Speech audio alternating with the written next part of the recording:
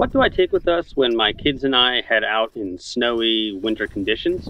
Here is a full loadout for a family adventure with temperatures below freezing.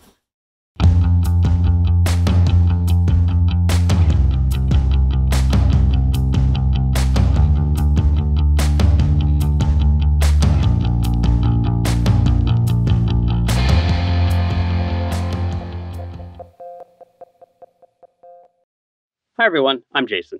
I've done a couple of recent videos about winter clothing layers and winter camping hacks, stuff to keep you going on a winter's adventure. But I thought I'd just put it all together today.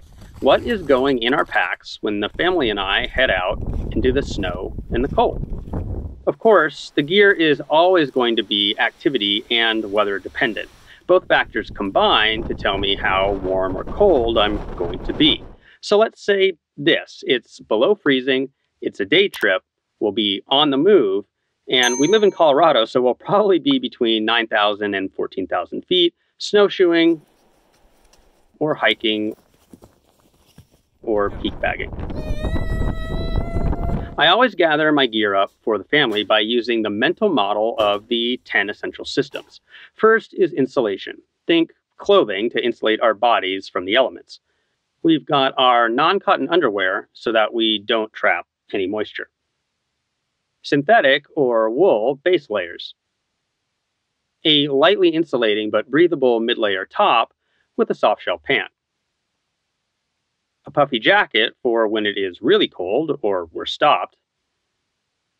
Waterproof shells. Liner gloves and outer gloves or mittens if it's going to be colder. And our waterproof boots with both liner and insulating socks. Of course, we can add things like beanies for super cold days or just make sure we have hoods that can layer up as well. We mix and match base layers and mid layers like I talked about in a recent video, but the fundamental layers and accessories are always there.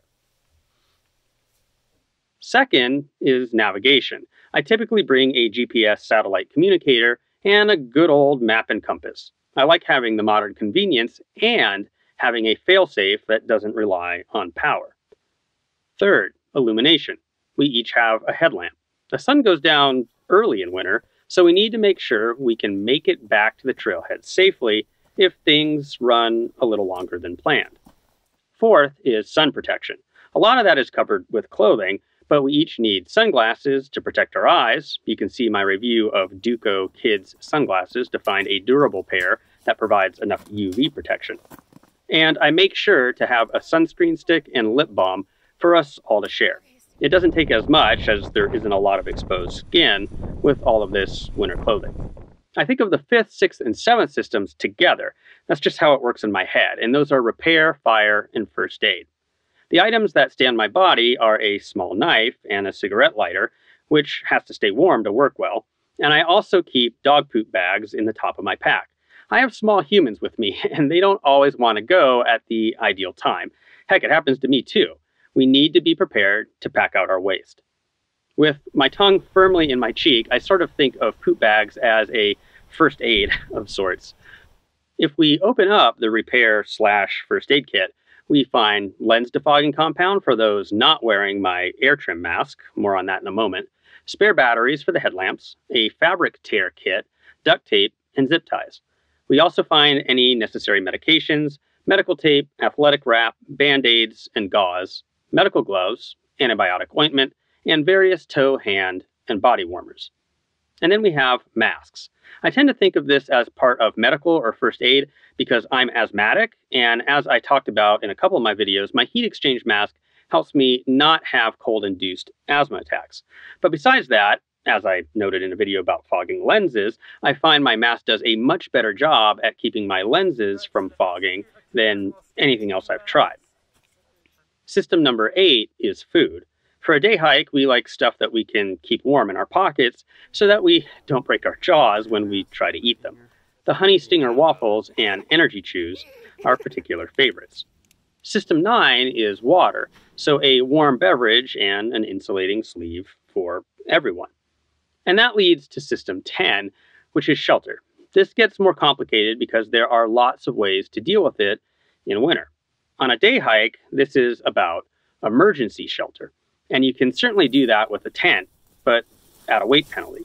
If you're going someplace with deep snow, you can do that with a shovel, assuming you know how to make a snow cave or trench. But either way, you will still need ways to create heat and trap heat. That means a stove and sleeping insulation.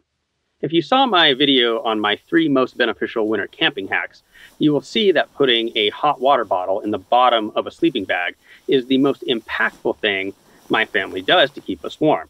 So I need that stove and fuel to boil water. And then I need both an inflatable and foam pad, and then my sleeping bag, or as I use, a top quilt. I can make these items work without a tent as an open-air bivvy.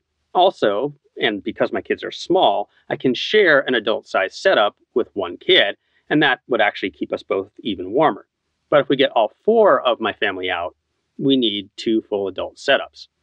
And then we need to think beyond the 10 essentials and the activity of the outing. And as you've seen sometimes, the boys and I will often also bring out our ice axes, harnesses, ropes, and helmets, but certainly not always.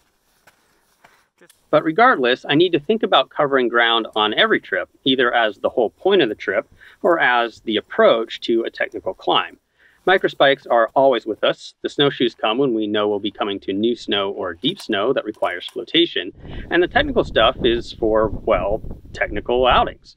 So I'll put links to the specific gear items I was sharing in the description now that I've shared all the gear that comes with us on these winter adventures. Thanks for coming to the end of this video. Please hit that like button, ring that bell, and subscribe. Check out our website at shortguysbetaworks.com to find this and other gear lists, all of our videos, and additional thoughts and information. Did I list anything that surprised you? Was anything missing? Let us know what you think in the comment section.